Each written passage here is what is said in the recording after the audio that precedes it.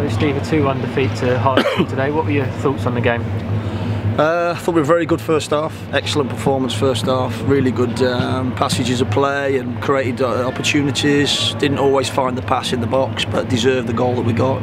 We deserved to go ahead. Would have been nice to have got that second goal with the pressure that we had and the possession.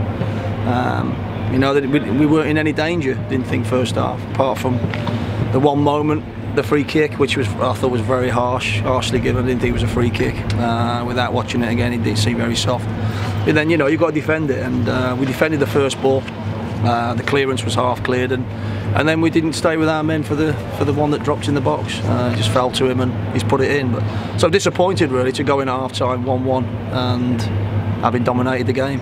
Second half, we wanted a good start. We didn't get it because we switched off a little bit. I still think we were feeling sorry for ourselves and probably a bit disgruntled at the decision. It went against us, and we lost concentration and focus in that really important period, which is the first 10-15 minutes.